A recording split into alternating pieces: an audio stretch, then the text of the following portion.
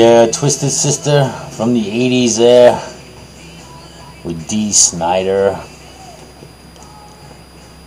We're not gonna take it. And welcome. This is Brother John. Welcome to Third Proverb. Doing things a little bit different format today. Kind of a radio format. So forgive any kind of noises on the microphone I'm using here. It's not exactly professional microphone. But anyway, yeah, we're not going to take it anymore. And I'm using that song as a kind of a bumper music for a couple of topics I want to discuss. And as you can tell by the probably the title of this video is for God's sake, when is the can going to run out of road? We've been listening and we've been hearing. I've been hearing for years, and about we keep kicking the can down the road when it comes to this economic situation we're in. The constant bailouts, the printing of money. I think it was like last year, every news clip, every politician was using that line, kicking the can down the road. But I'm wondering, when are we going to run out of road? And if you are like me, some of you, you're a little bit frustrated, especially those who are invested in gold and silver and see it as the safe haven to be when the collapse comes. And that's another thing we've always been saying, right? Hearing them say, it's not if, it's when. Well, I do believe it's going to happen. I mean, when, that is the problem. How far does the manipulation go? How much money can be printed when it just blows up in your face? What's the magic number? I guess everybody just wishes they had that magic number.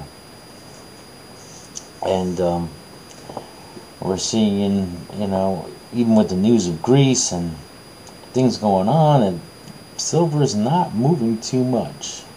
It really hasn't moved too much over the past couple months. A little up and down, but nothing really significant that we're, like a lot of us are waiting for. And with that, I wanted to address those of you who maybe just recently started investing into silver. You kind of got in when it started going up around what was that, 2003, 2004. You start see the slow in the incline. Perhaps I'll put a chart up on this video. Don't know what I'm going to do here. Like, again, I'm just going into the microphone using and maybe I'll put some pictures up afterwards and maybe put the chart up for you and look at it'll be a 30-year chart. So if you look at the 30-year chart from 1982 all the way to 2003, no real significant stuff, until we started having the crises, the whole real estate 6, 7, 8, when busted 8 is when doom stuff, started going up. But and the big buzz of silver started coming out. But anyway, what I'm trying to say is I understand probably some of your frustrations of those of you who maybe gotten in maybe 1, 2, 3 years ago, 4 years ago, and you're looking for those significant moves. You feel like you missed the boat last year, or what was like April, May, when we got to near $50 an ounce. right? Broke records.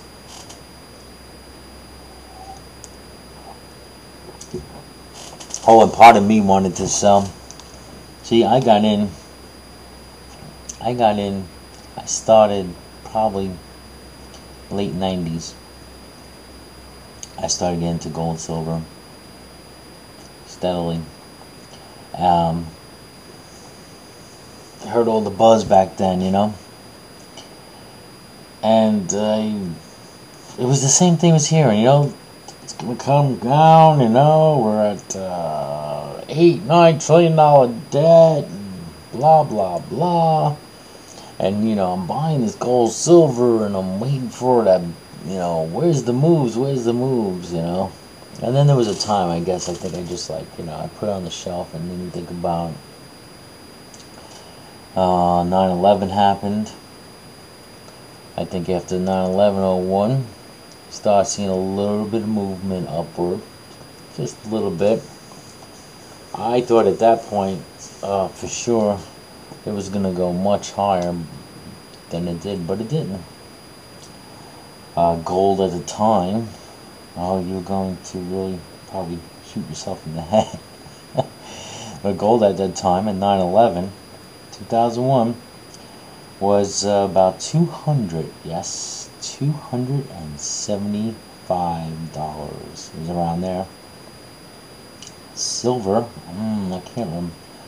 Again, if I put the chart up, silver might have been around $7, somewhere around there, $6. So I thought, yeah, boom, this is gonna be the good time. Yeah, but it didn't happen. But now, after crash of 08, start seeing a significant rise, and here we are.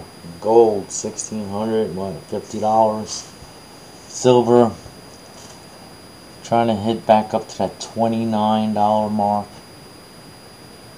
and so over a 10-year time. So I'm finally seeing some of that. But I can't say I wasn't tempted to try to sell some stuff and cash in on those great gains. But I'm one of the belief of trying to hold on to it as long as possible. Always going to have it. That's our hedge against inflation. So, just like remember when Mr. Ron Paul held up that silver dollar to Ben Bernanke, and told him, this silver dollar, this ounce of silver, I could buy the same amount of gasoline today as if I had the silver ounce 10 years ago. So, that's the truth, right? So, but those of you who feel a little frustrated, hang in there. Hang in there. You have to think long term. You got to think that if things go bust, if there is hyperinflation, things are going to cost a lot more money. And unless you're going to go gamble in the stock market or go gamble in the casino, you're going to have your money in, what are you going to do, have your money in the bank? You're going to have your money tied up in CDs making, what are you making, 1% interest a year? And then if there's inflation, then that becomes, your money becomes worthless, right? You don't even keep up with inflation. Savings rates in a bank don't keep up with inflation at all. You're getting 1% in the bank, 2% if you're lucky. And inflation, you're going to tell me, is not greater than 2% over the past year? Have you gone food shopping? I would say on a whole, easily 10%. And that's not figuring in the gas prices. See, the government doesn't like to include food and gas in their inflation numbers. It's like one of the biggest expenses, probably right behind your housing. So, you're looking 10, 15, maybe even 20% inflation. and you're gonna have it in the bank for 1%. Nah, buy the silver, hold on,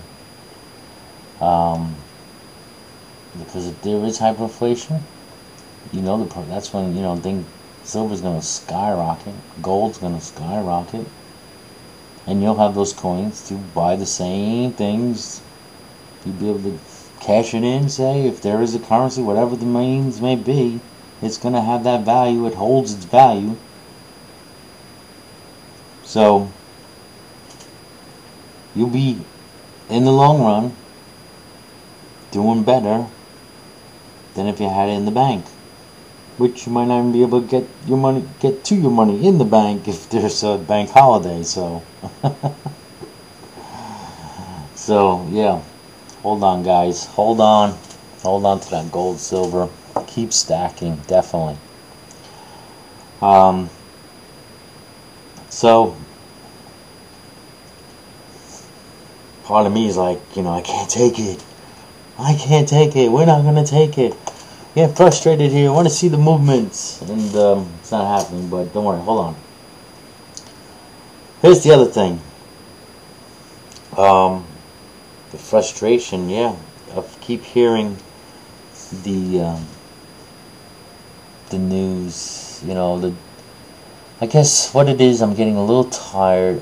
I think we can be, especially us who are prepping for such a time, we can get addicted.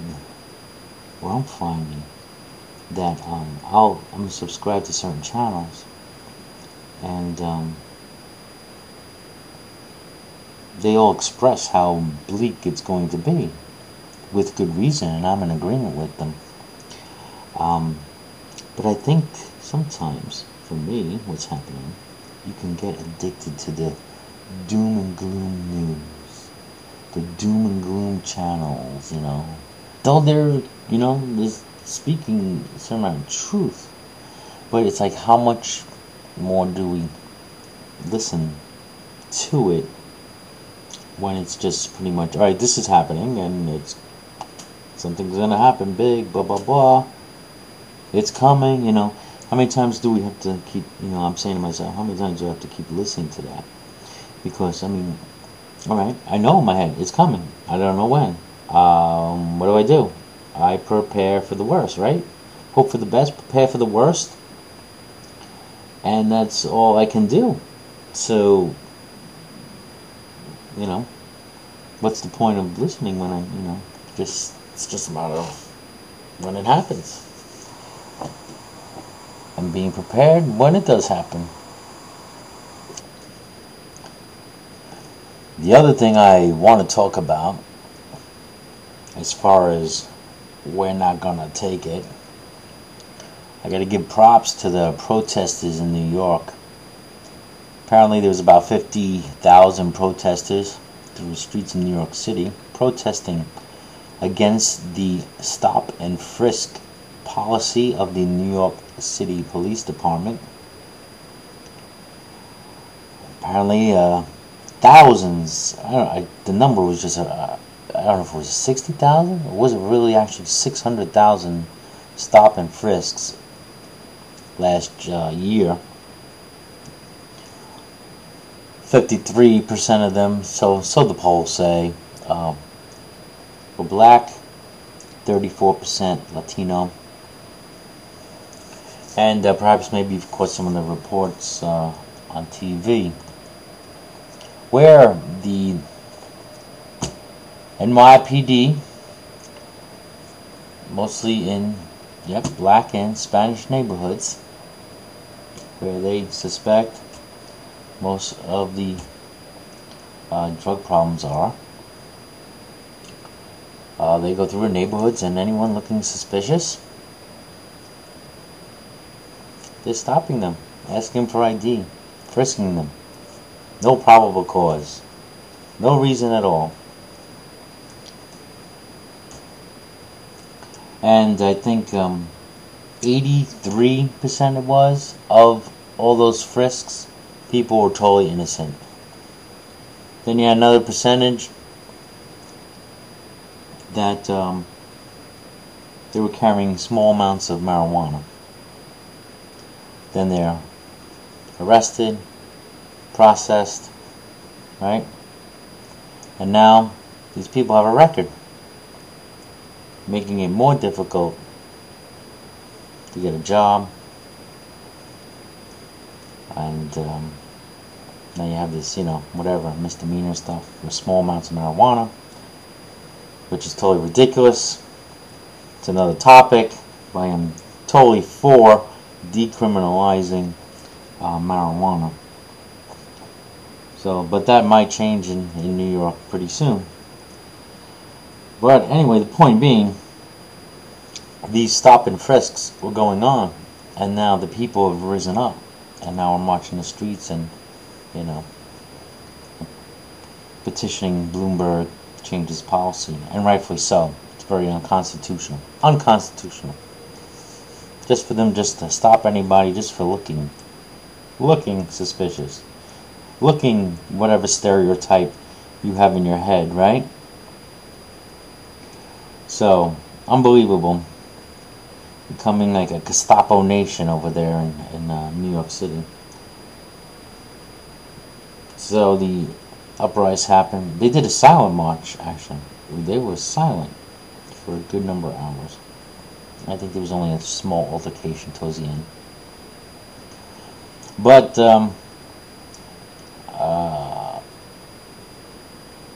how much more has to happen before more of America and in more states start rising and saying, we're not going to take it anymore.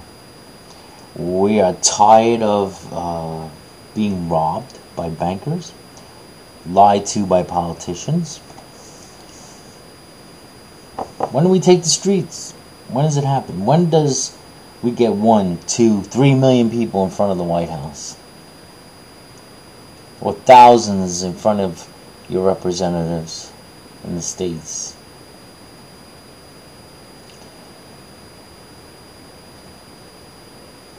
I think maybe perhaps there will have to be hyperinflation before there's more of an uprising, because people usually don't get angry till it hurts our pocket. Right? Come on, let's admit it. We all have a little greed in us. We all want that American dream. We want to have that money in our pocket. Right? That sense of security, that sense of financial freedom. We are working hard, more and more hours to obtain this dream. And it's draining the individual, it's draining families, killing time that could be spent more with our family and friends. Instead, you have to survive in a family, 2 people need to work. That's going to affect family time, just so you can make ends meet. And it's and that's another part of the problem. It's we've now become so busy and distracted, and we just think this is the way it should be.